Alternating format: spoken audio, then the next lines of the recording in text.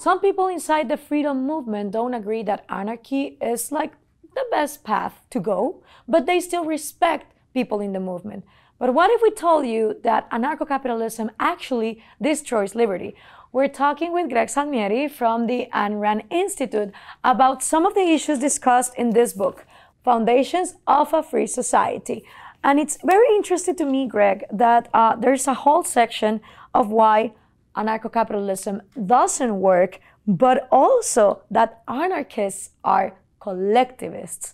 It was quite surprising to me reading that anarchism is a logical outgrowth of the anti-intellectual side of collectivism.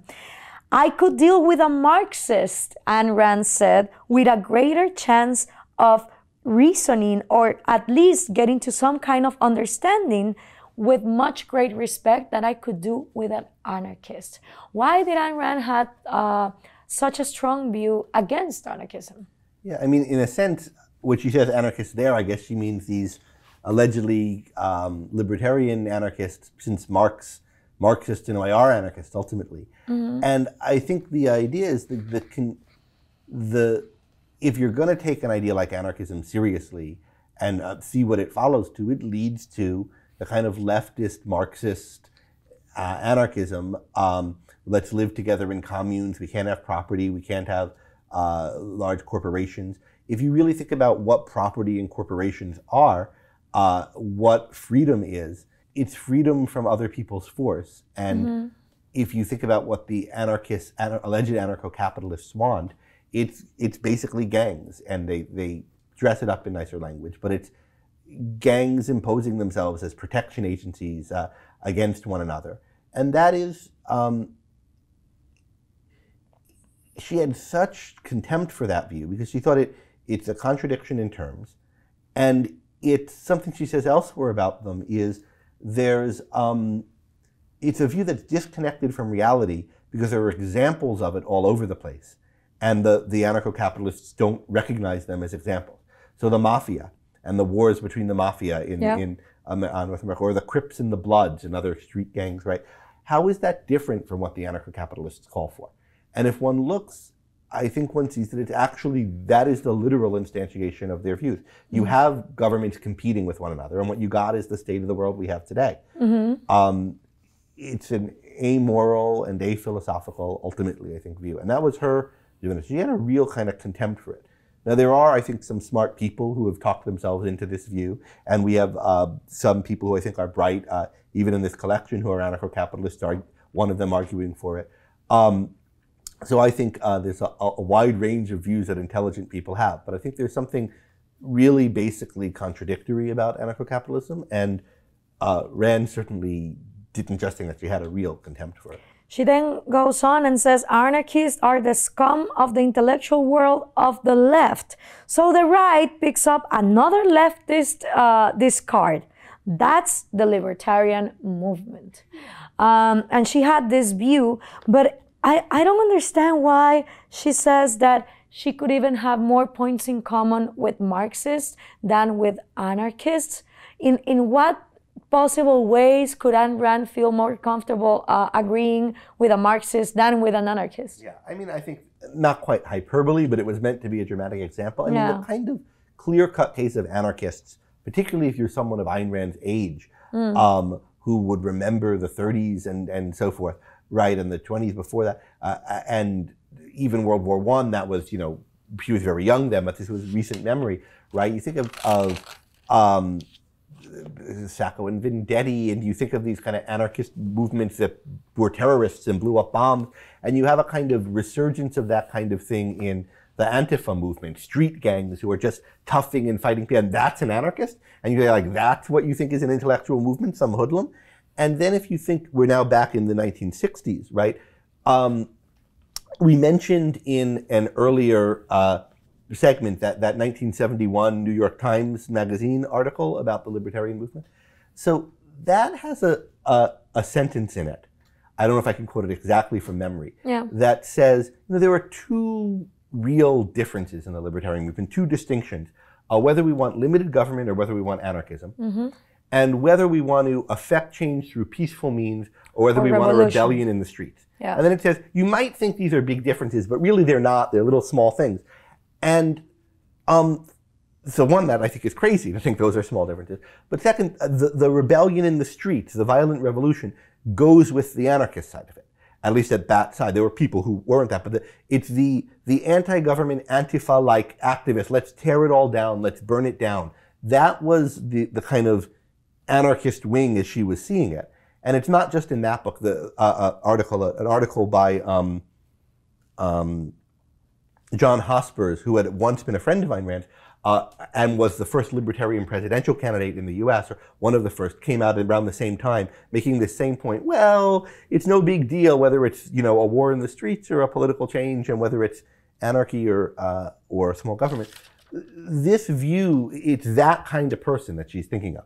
Both the kind of thug in the streets, yeah, and the person who thinks, well, there's no real difference from the thug in the streets, versus some kind of Marxist professor whose views she thinks are crazy, but at least he's, you know, there's a kind of erudition and remnant of civilization to that view. But it's, you know, it's even a Marxist. It's not like I'm keen to chat with a Marxist professor with you. I know a lot of anarcho-capitalists in Latin America, anarcho-capitalists and Catholics at the same time. Like they are very suspicious of, you know, like organized government, but they don't care about organized religion. I don't even know how that religion would work in their anarcho-capitalist society without some like indoctrination, you know, from the way they see it. But one of the things that they tell me is the reason why an anarcho-capitalist society doesn't exist yet is because if you put one, eventually some other government will invade you. So you would need the whole planet to give up on their current governments to anarcho-capitalism flourish. And that's exactly what the Marxists thought, right? Mm-hmm. So why isn't the communist revolution happened? Well, it has to happen of all the workers at once, otherwise the capitalist countries won't. I mean, this is the kind of, and this is an example of the collectivism of it. This is the kind of thinking that collectivist movements have. It has to happen everywhere all at once, or else it can't happen. Now, why are anarcho-capitalists collectivists? Because I think that would be shocking for them. I don't think that none of them, or at least the ones that I know, would consider themselves collectivists. But in page 234, Harry Binswanger says, only a collectivized mentality can hold that the police, acting on my behalf, cannot forcibly exclude competitors, but a defense agency can. Put it this way, a proper government is a defense agency, and to carry out its mission, it can't let competitors use unsupervised force. The telling difference between a proper government and a private defense agency is that a proper government is placed under objective control. So what makes anarcho-capitalist collectivists in the objectivist view is the fact that they want to have security and justice privatized without an objective standard? Yeah, that's one way of thinking about it. I mean, I think in the end it is collectivistic, but I don't think that's the lens that most quickly captures it. It's the way I would put it, it's opposed to freedom. Okay. And it's opposed to what freedom actually is, the freedom of the individual. Mm-hmm. And what it resorts to instead is defending yourself by finding a gang. Mm-hmm. And this is my gang, and they're the ones I've got to defend me. So it's in effect my gang versus your gang. And in that sense, it's collectivistic. But if you think about like what freedom is freedom from other people imposing their will on you by force. Freedom is you have a sphere where you can make your choices. You can make the choices you need to lead your life, to reap the fruits of your labor, you're free to lead your life without other people interfering in it. And that's what freedom is. It requires a certain kind of society. Freedom is not something that we have in nature. What we have in nature is anarchy. What we have in nature is people at one another's throats. It's a developed view that, you know, there's a certain sphere that's your life and a sphere that's my life, and I shouldn't interfere in yours and you shouldn't interfere in mine. And developed social institutions to recognize that and to extract force, the way Rand puts it, is extract force from society, extract force from human relations. And the way you extract force from human relations is you in effect say nobody can use force unilaterally. That's not all you have to say. You have to say about how it ought to be, what ought to be done with it. But a big part of it is it can't be used unilaterally. It's never up to you to use force as an individual, because if it is up to you to use force as an individual, then you're always under the threat of some other individual deciding to use force against you. And force is not, force is to be used only in retaliation, but importantly, only in accordance with certain objective procedures. And for the procedure to be objective to you, that you can tell, you might not tell, but you can tell if you're being rational, that this force is justified, this force is right. It can't be that someone else just gets it into his head to retaliate against you, and he does, or his agency does. The force has to be used in the name of an authority that you yourself can recognize, so that you're not under the sway or control of some other gang for it to be objective. So that's one part of it. And the other part of how it's not really for liberty is, if you think about, and it's destructive of liberty, is just think about the idea of anarcho-capitalism. It's, we're going to have capitalism, we're going to have a free market for force. We're going to have a free market for retaliatory force. But what does that mean? What does the free in free market mean? That you don't have any restrictions, that you cannot impose economic privileges that will harm other one to become an entrepreneur and make competition. But what is the restrictions? So the restrictions are things that are imposed. Imposed how? By a government, like tax barriers or like artificial monopolies. Yeah, but then how did the government impose it? They impose it by force. Yeah, and because constitutionally there's no separation in between economics and the state. Right, but what a free market is a market that's free of force. Yes. And a government is needed to get the force out of the market. Yeah. And then it better not then come back in and introduce more of its own force. I mean, too often they do. I mean, I think that if you leave force to the market, what happens is that you don't get anarcho-capitalism, you get anarcho-cronism.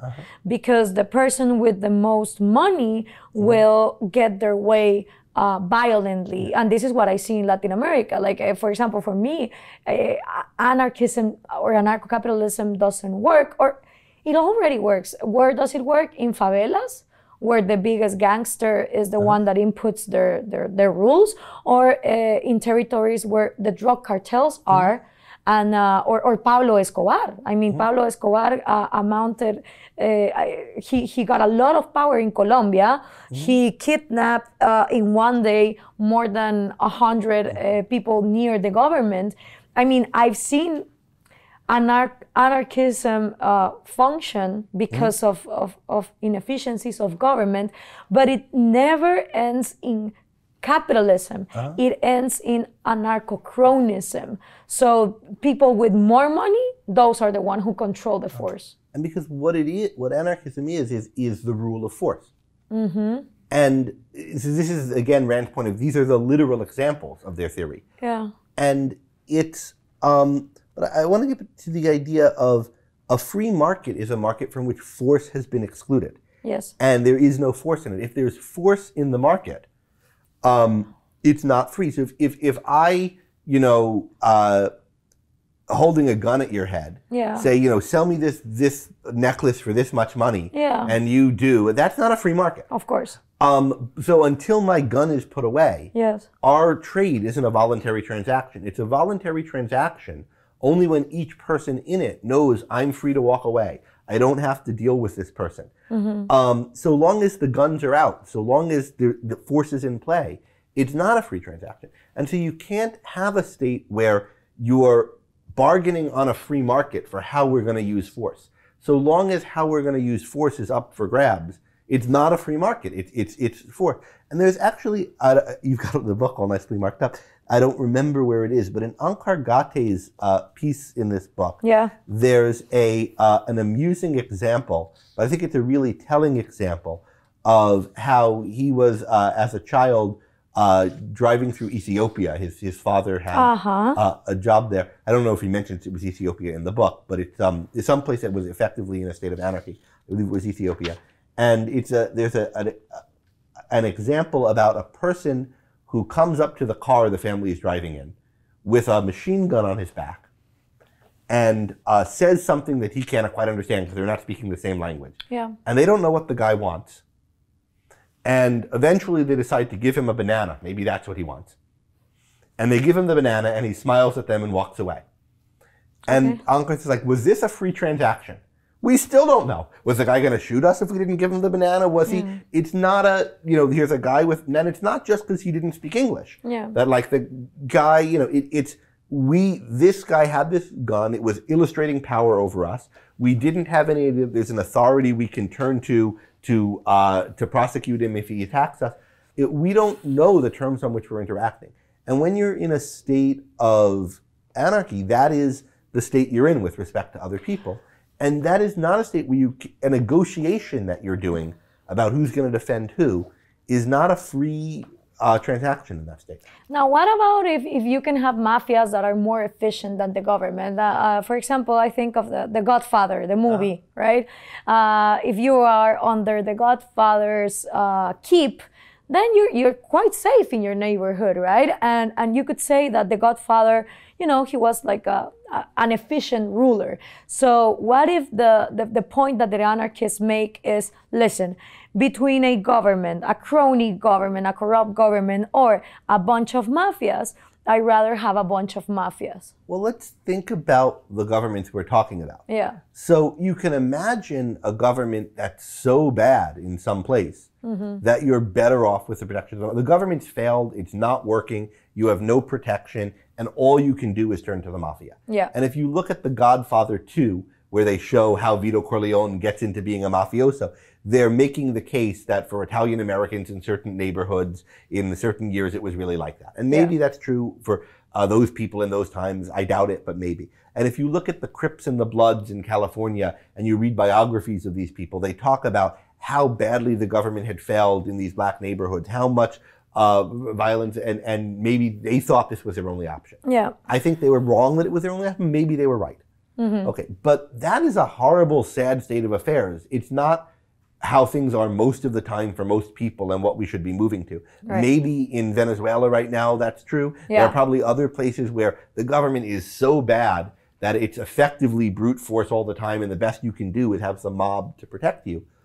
But for most people living in America, living in England, living in Germany, living in France, living in Japan, you can come up with the worst countries ever and say, maybe the mob is less bad than the worst people in those countries have it. But now, seriously, you can live in New York City, you can live in Mexico City, even you could live in Paris, and you think it's better to live in some, no-go area in Paris where the government isn't really in charge. That's better than living, in the left bank or whatever, or living in Greenwich Village or the Upper West Side. Maybe there's some place somewhere where it's so bad that the mafia rule is less bad than the alternative. And this is what Harry Binswanger points out in the book, where he talks about force. And he mentions Bastiat and says, Bastiat summarized well the reason why respecting others' rights is to everyone's self-interest. Because you can have three alternatives. Everyone plunders everyone. Some plunder others, or no one plunders anyone. The first leads to universal destruction, like the worst case scenarios in the world.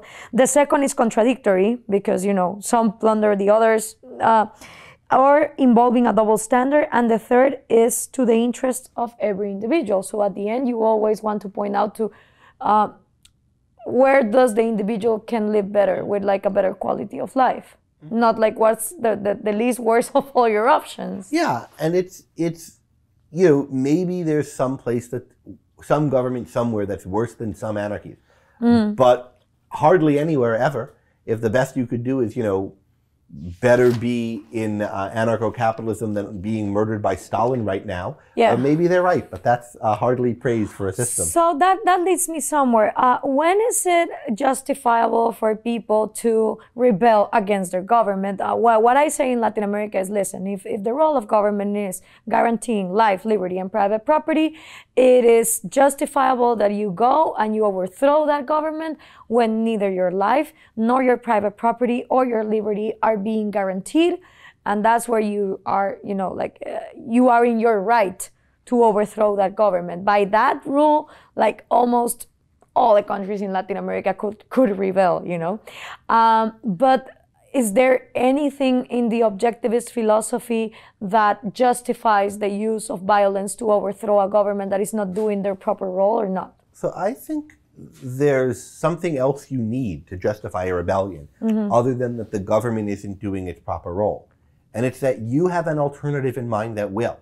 Okay. So if this government is horrible, and you want to rebel to get your own horrible gang, I don't think you have any right to do that. It's two gangs without any right behind them. No. If you look at the Declaration of Independence of America, which I think is the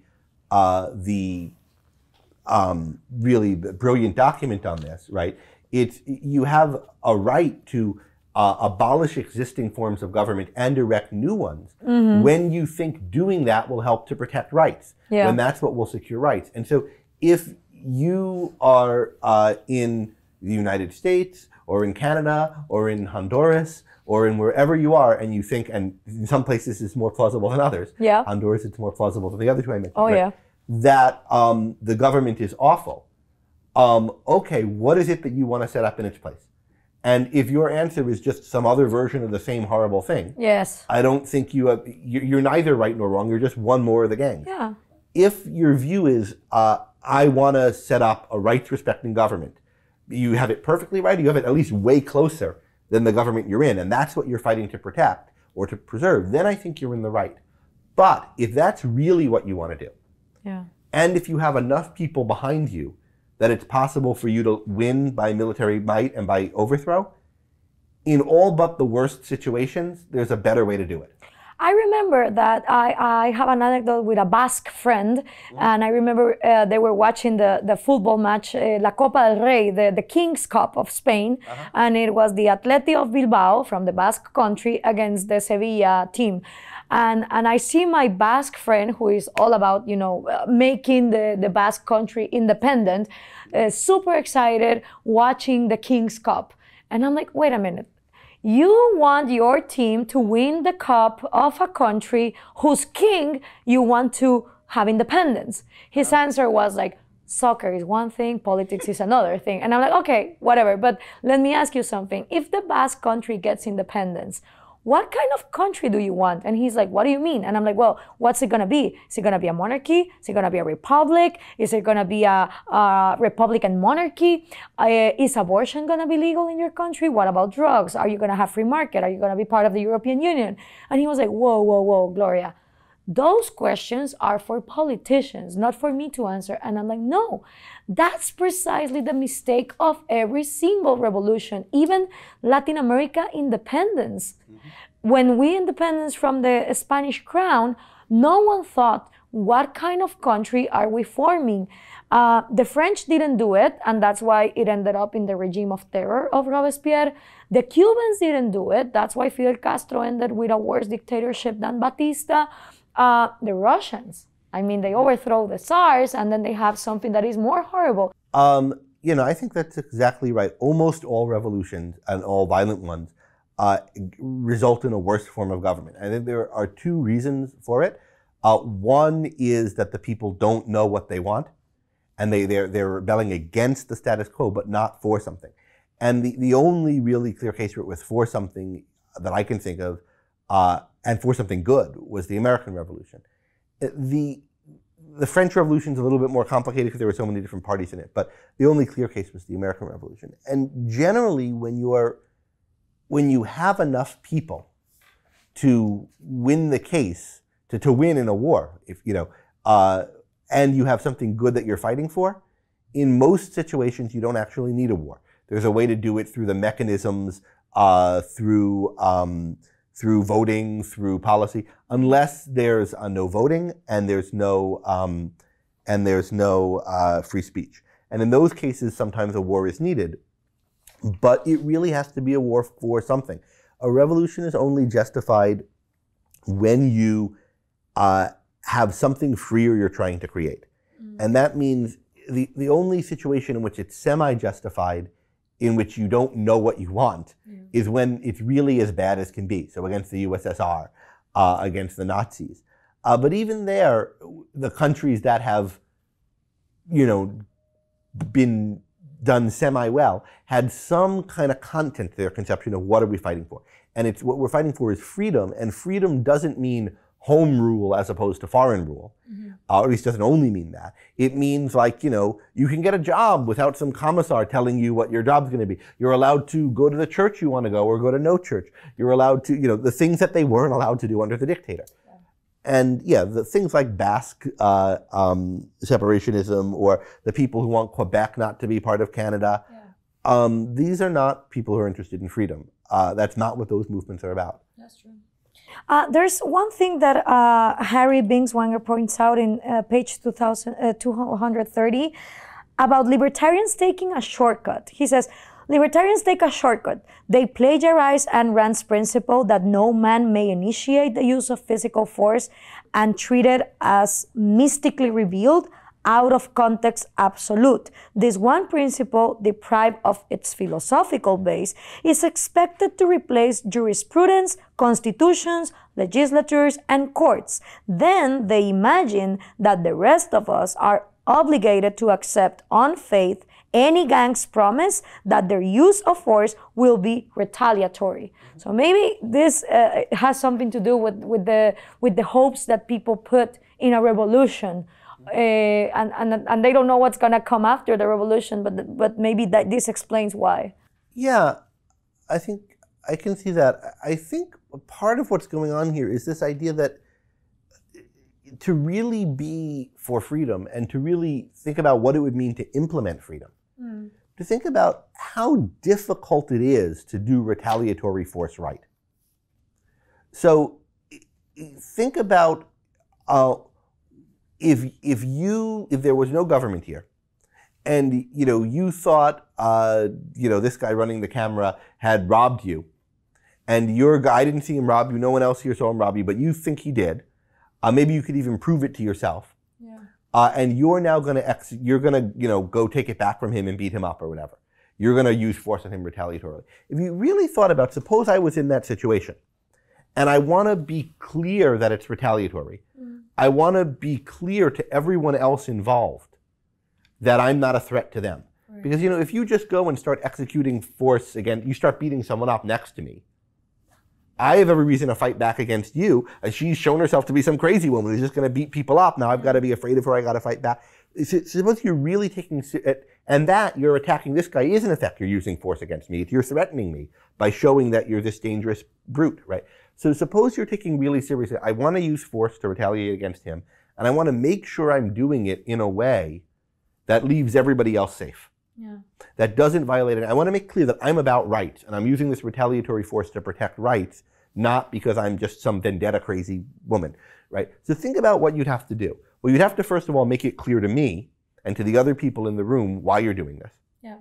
And not only that, you'd have to make it clear not just that you have a good reason to do it, but that you respect our judgment in the matter. Mm-hmm. Because suppose you say, here's my reason, and I say, yeah, I don't think that's a good reason. And you're like, to hell with you, I'm sure he did it. Well, now I still think she's going to kill me next. How do I know?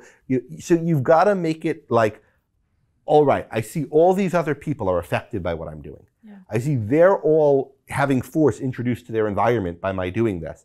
They have to know that I'm being reasonable in this use of force.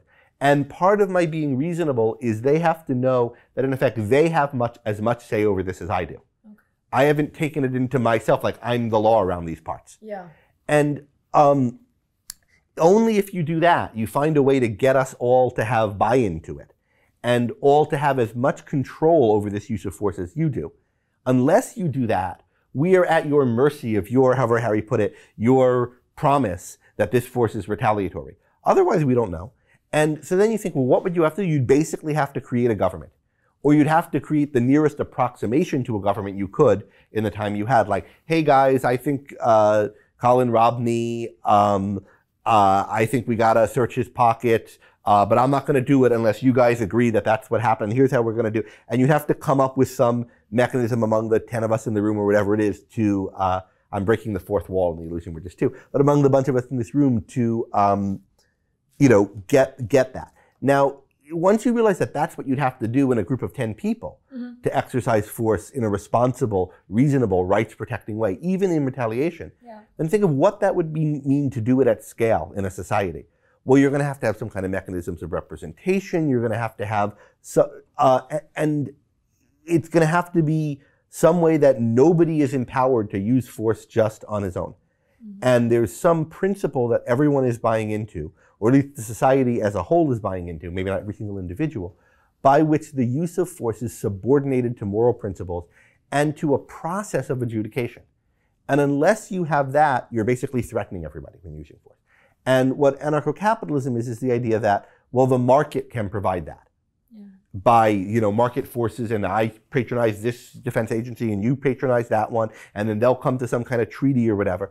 But all of that is thinking that a market can get the unilaterality out of the use of force.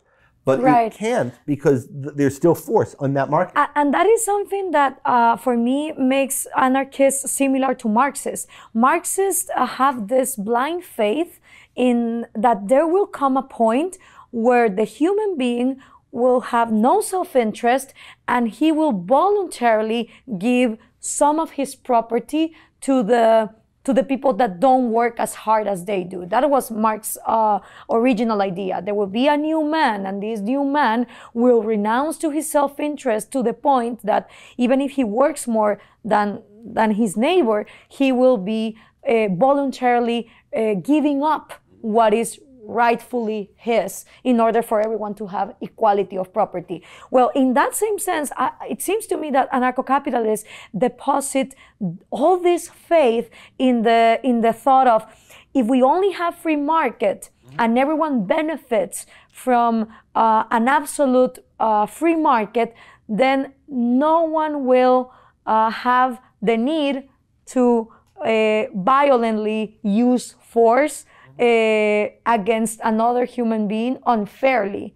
But it seems to me that is the same utopia, just like to the other side. Yeah, and it's very similar to the point you and I off camera were talking about before, of this kind of idea that some libertarians have, whether they're anarchists or not, of the market is magic. The market will just fix it. We start by introducing the market, and the market will solve everything. And you don't think about, well, why does the market work? What is it that makes market work? Where do markets come from? What is it about human beings that enables them to produce all these great things in a condition of a free market and not in another condition?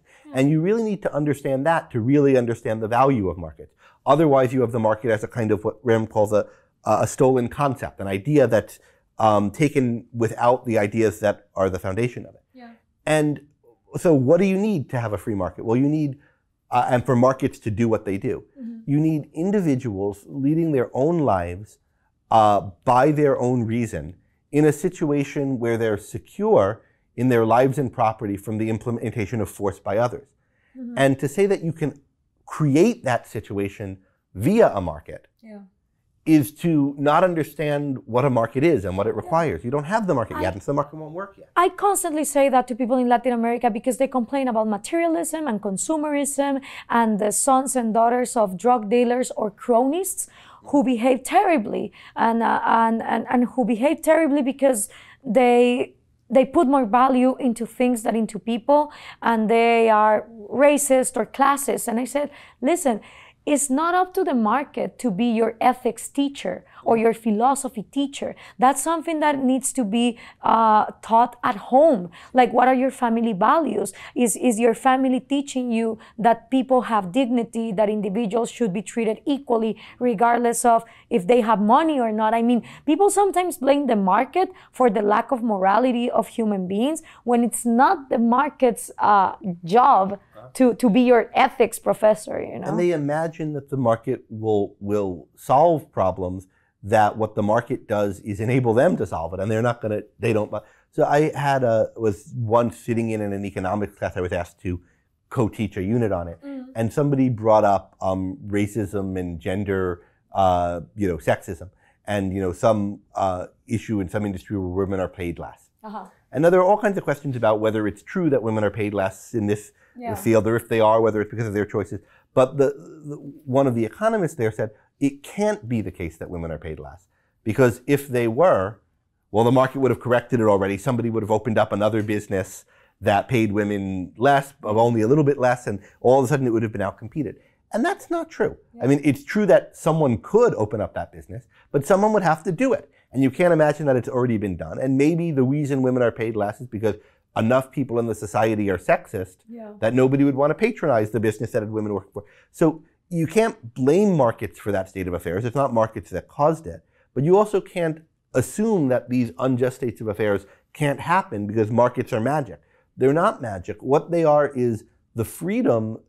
A free market is a situation in which people are free to interact voluntarily, and in which the better people are able to do, without exercising force, the things they need to do to improve the society. And if you think you can improve it better by exercising force, you can't. Because the same prejudices that are at work in that society that are making the bad situation, even in the case of a free market, are going to make it in some other way, and in a way that the better people can't escape from it if you interact. And you see that happened in America with racism, which was not stopped by the laws that were supposed to stop it, and in some ways were more entrenched, and with sexism and with other things.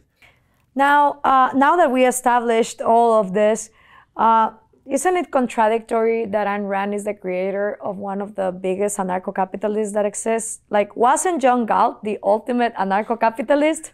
I mean, here you have a guy that says, screw the government, I will do my own community, and I will start convincing everyone that I think is fit to work in a market system to come and live in my gulch.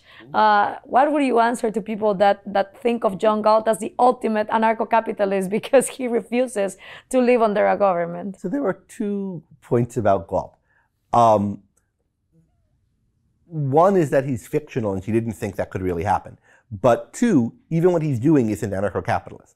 So Galt is someone who's trying to reform his society. He has a tactic, a strike. A strike isn't a different way you're going to live, like in business. This is how it's going to be from now on. It's something you do temporarily to create a change, right? Okay. And so Galt is someone who has a strike. He's withdrawn the most productive people from society in order to precipitate the collapse of society so that he can start a new society. And it's pretty clear what the new society is going to be. It's going to be the United States Constitution with a couple of changes to it. And one of the changes is Congress will make no law on restraint of trade, basically. So we're going to separate economy and state. In the meantime, as part of the tactic, some of his friends who are part of this fight, part of this strike, decide to live together as a small group in a mountain retreat. And there's no government in the mountain retreat. But even there, it's not a country which has a lot of people in it who necessarily disagree. It's a private club. Okay. And even in the private club, they find it necessary to create a kind of arbiter in case of dispute. They think we need an objective mechanism, and nobody could be in this club who doesn't agree that we're going to have Narragansett sorted out if we ever get into a dispute. So even there, it's not really what anarcho-capitalism would be. And it's a temporary measure in a club of private individuals who are in the midst of, in effect, fighting a war to try to create a society that would have a proper government. And then here's back where I say this is fiction. She didn't think it could really happen on anything like that time scale, and she didn't think you could really get as many people as were even in the Gulch and have them not have any conflicts. And so that's the fiction, idealized element of it. but he's not an anarcho-capitalist. And what the Gulch has is an anarchy, and it's not a society. And what we're talking about when we talk about capitalism, socialism, anarchy, feudalism, these are systems by which a society can function. And a society, or fail to function, but a society is a large group of people living in the same geographical region who aren't all friends or relations. New people come in or are born. It's not a club of a small number of people, all of whom bought in and made an agreement with one another. Okay. If you're just dealing with like the rules for these 8 guys on a boat who are in the middle of the ocean, that's not a society. And there are still principles about how they have to live together, but they're not the same one. But some anarcho-capitalists think that the way it would work is like with these micro-communities self-governing each other, like in the size of suburbs, right? And like the world would have millions of these micro-communities, and that's the way that anarcho-capitalism will work. You think that not even like that? I don't think it's true, but if you take those communities, here's the question we have about the communities. Are the communities little countries? So maybe they're little countries. They're like city-states, like ancient Athens or ancient Sparta or something. If the communities are city-states, then what they have is a government. There's a government in this community. And you decide, no, I don't like this government. I'm going to go to the competing government. But what you mean by that is I'm going to move to this other country. It's just the countries are very small. Like around the corner. Right. And within each country, though, there is a government, and the government makes the laws and so forth. So that I don't think is really anarcho-capitalism. It's just the view that countries should be a lot smaller than they are. Exactly. Or governments more decentralized as possible. Well, smaller, because the centralized, if they all have an overarching government, but most of the activities are the smaller government, then but all of these are questions about once you really have governments. A government is a monopoly on the use of force within a geographical area. What's a good size for a government to be? Not size as how much is control of your life, but I mean like, you know, should a country be as big as the United States or as small as Rhode Island or Portugal? What about something like Vatican City? You know, how big or small is the territory? And I think, you know, you can have countries that work that are a lot of different sizes. I don't think you could have 1 million tiny city-states, but I don't think that's an issue at this level of political philosophy. I just think it wouldn't be efficient, it wouldn't work, they'd want to merge.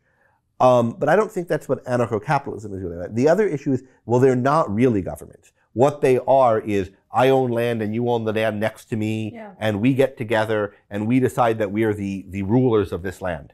And we have this system, and he owns land 3 blocks away and he's the ruler of that system. But then we're not it's not capitalism, it's feudalism. The people with different lands are the feudal barons of the land, and you don't have any distinction between jurisdiction over land, which is what a government has, and ownership over land, which is what an owner has. And when you don't have that distinction, then you are living in a state of anarchy and a state of feudalism, which are really what anarchy amounts to in practice, is a kind of feudalism. There's turf, and what I say goes on this turf. No matter what I want to do to you on this turf, you're on my turf, so I can beat you up or whatever. If someone calling himself an anarcho-capitalist just favors very small states, I don't think that's really what the view is. I don't think that's what Rothbard's view was and so forth. And I think it's not the same view. They shouldn't call it that. And I think it's probably not a good system, but it's not wrong at the level of principle in the way these other things are. It's just impractical to have a state that's, you know, the size of a postage I was going to ask you that. Like, why do you think that no anarcho-capitalist experiment has happened in reality? Because, I mean, in politics, we see all the time people choosing terrible ideas, right? Now you have socialism of the 21st century destroying Venezuela. So even if something is impractical, or if it's wrong, or if it's unjust, it has been tried politically. Why do you think that there hasn't been an anarcho-capitalist experiment? Well, in a certain sense, I think mafias are anarcho-capitalist experiments. Right. And there have been them. They're just, you know, not done by people with bow ties. It's a joke because a lot of ANCAPs wear bow ties. But it's not done by people with bow ties who are eloquent about what they're doing. Right. But I don't think, and who talk about rights. But I don't think it's really that different from what the Crips and Bloods were doing. But if they want to try an experiment that where they wear their bow ties and talk in a more civil way about what they're doing. They're welcome to try it. They've just not tried it. And I think the reason they haven't is I don't think they're people who are really thinking seriously about improving life and about what to do. I think it's a kind of, this is again Rand's idea, this is something that's very detached from reality. I think it's a kind of intellectual bauble for people rather than a real program for trying to live, even in the way that people who hold it. Well, Greg, thank you very much for clarifying all these questions. I think that now we have more to study up on why anarcho-capitalism not only shouldn't be part or considered like a freedom movement, but also like seriously consider how it harms freedom. And we're gonna talk about the proper roles of government to see, okay, now that we understand that a government should exist, what should that government do? And how can we prevent that government from falling into corruption or cronyism or injustice?